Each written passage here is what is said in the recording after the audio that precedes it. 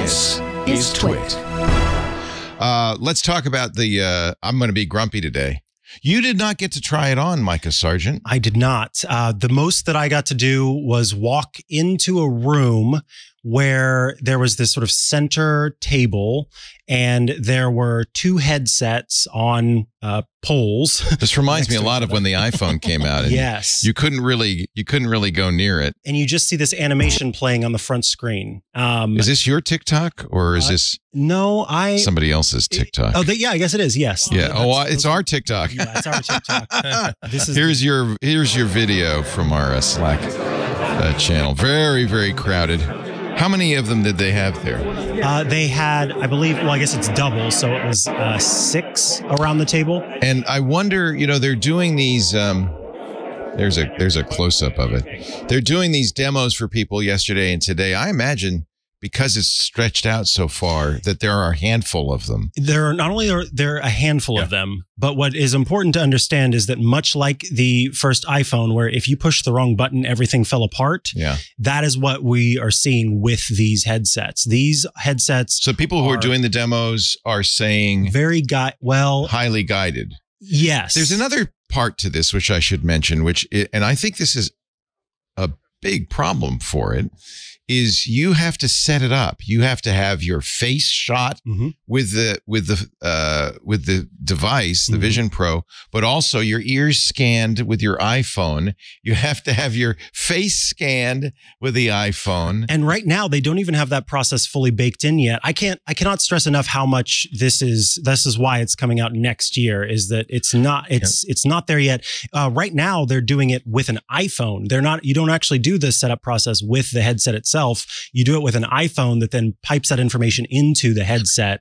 And Lance Ulanoff was one of the folks who was able to try it, and I think did a really good job of detailing the experience a little more than I've seen from some folks. They have a special device that people who make lenses for glasses. Zeiss makes the lenses, but you have to get your particular prescription. Yes, and so they had an optometrist. That's what it is. Testing machine to figure out what to pop in. And they do this all, it's almost like assembly line. Assembly line, yes, exactly. And so you don't see what's happening behind the scenes. Then you go in, it's there for you to put on. Another thing is that they didn't show this. You don't see this in the videos. You don't see this. I didn't see this in the photos that I was able to capture, but there is also a strap that goes over the head to help add support. It's interesting that they're not showing that.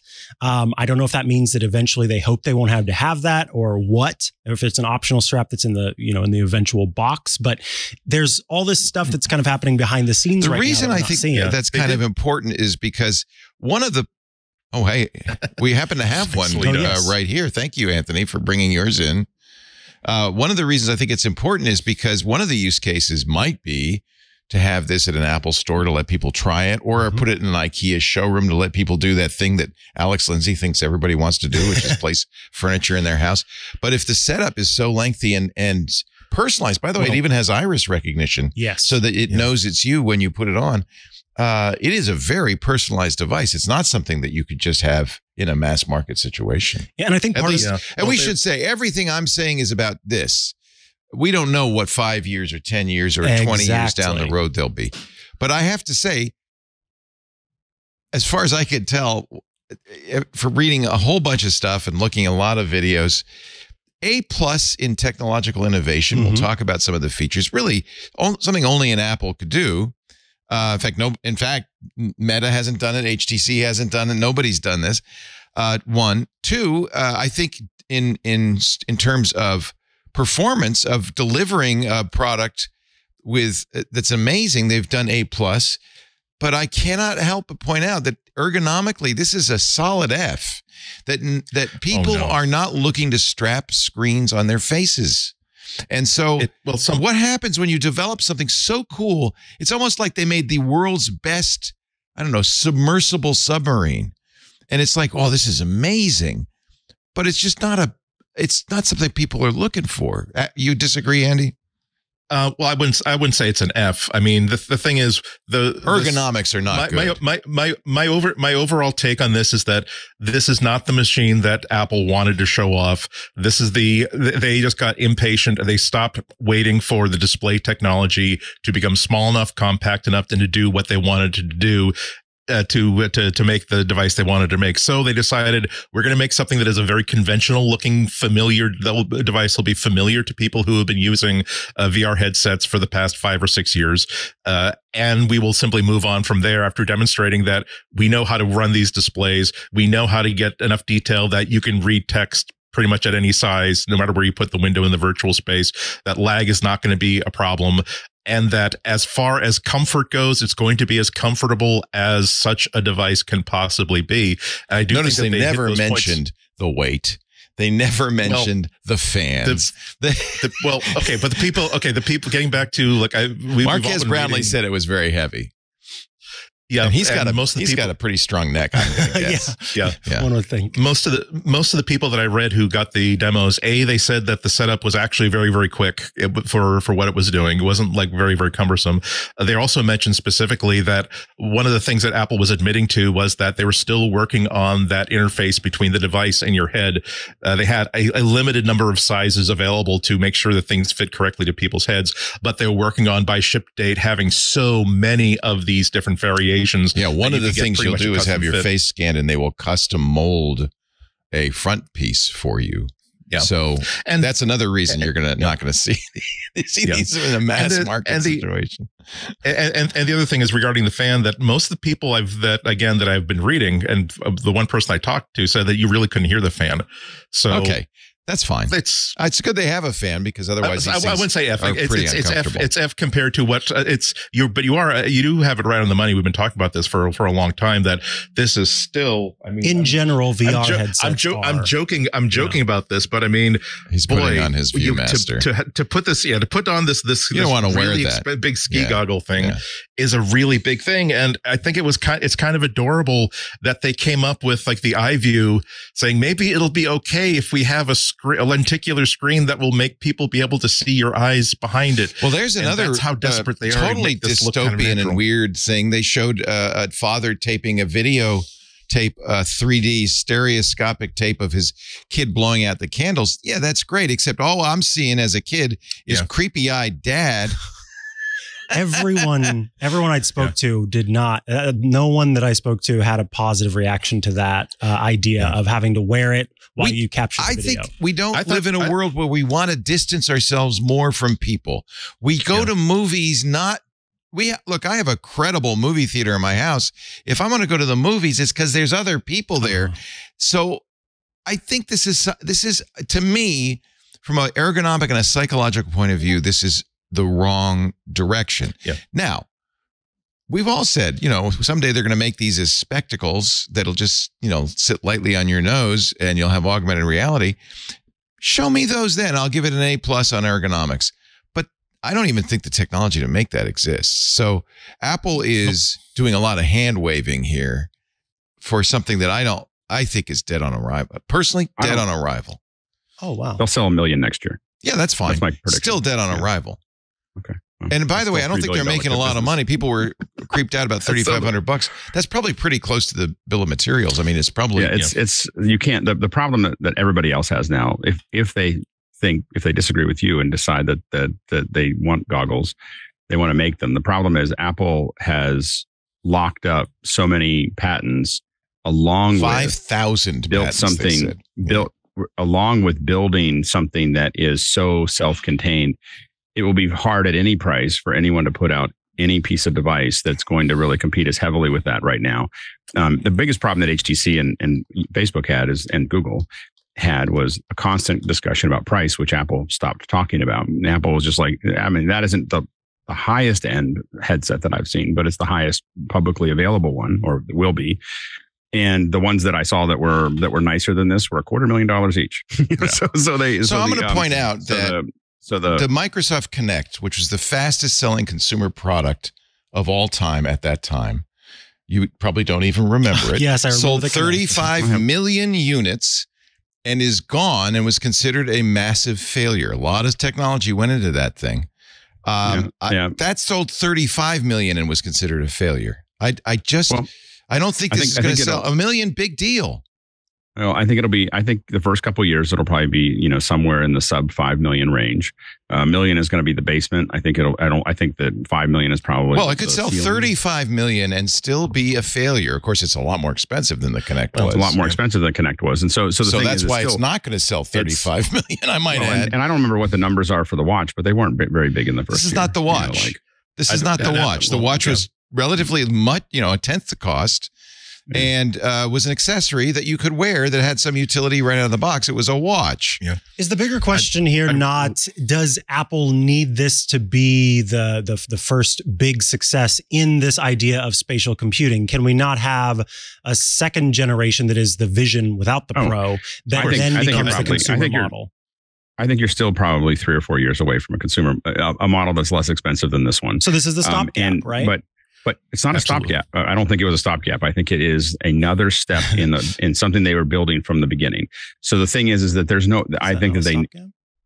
No, it's not a stopgap. It's a step because it's not. They're not saying, oh, we couldn't get to what we wanted to. I think that they've been building a systematic process. This is part of that systematic process.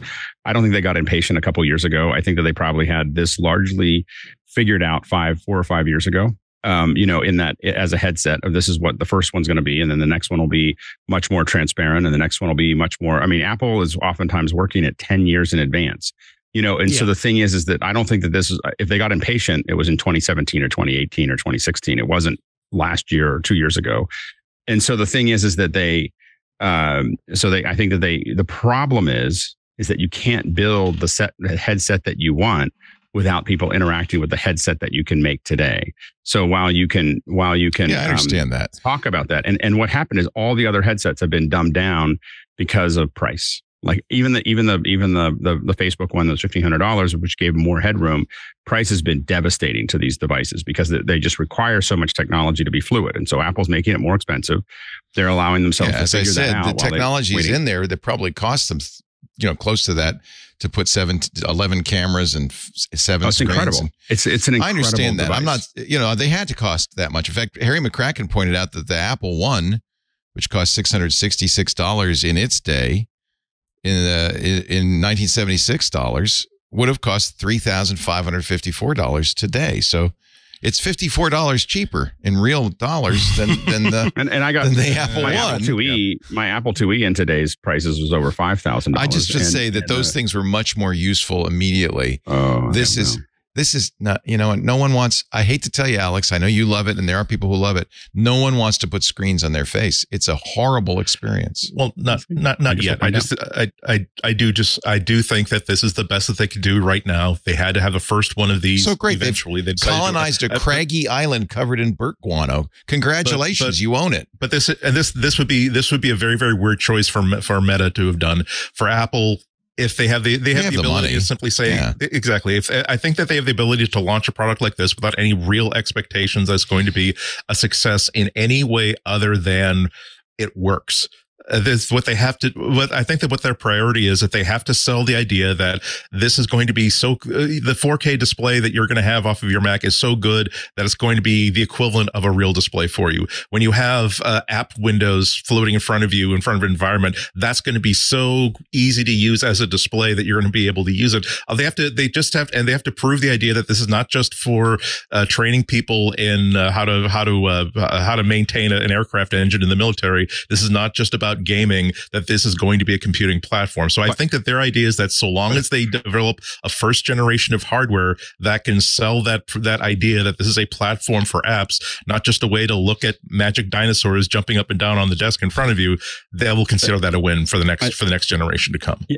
And I think that one of the big things is that while everybody else had to figure out how to build all those things, Apple is making a lot of the apps that already exist just simply work in there. And so being able to, you're not leaving this to use something else, which is a big hill that everybody else had to climb, is like, what do we do? And how do we get people to put it on? Well, there's just a ton of things that you can just go ahead and do in there.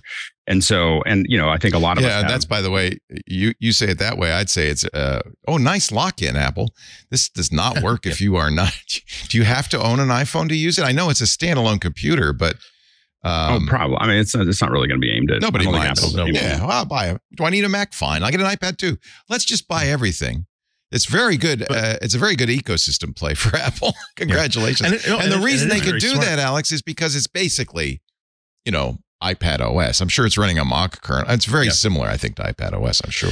Yeah, I mean, they were good at the platform State of the Union yesterday. They were running through like will it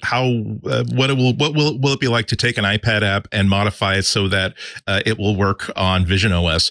Again, assuming that you don't want to just have it just be an iPad window that's floating in front of you. And really, it's you drag something new into your Xcode, and then you simply decide here's your Swift view of your current app. Do you want to hang things off the bottom of it? Do you want to have certain things, and do you want to add 3-dimensional elements to it? If that's really all you want to do with it, you can basically promote it to being a Vision OS app very, very quickly. And of course, they want people to be more ambitious than that.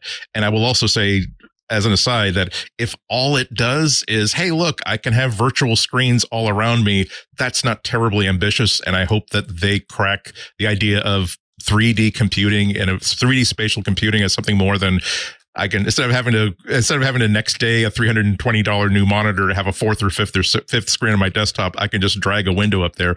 It has to be better than that. And I don't think they really made that case yesterday. But again, it's about the ecosystem, about being able to take the app that you created, make amendments to it, and turn it into an actual Vision OS app that has shadows, that reacts to the light that's around you, that when people enter the room, that your app will fade into the background so that person can get the focus. All these things you get for free. That's a very, very powerful mojo for a developer. This episode of Tech Break is brought to you by ACI Learning. Your IT skills are outdated in about 18 months. Stay ahead of the curve and strengthen your IT expertise with affordable, certification-based learning that will launch or advance your career.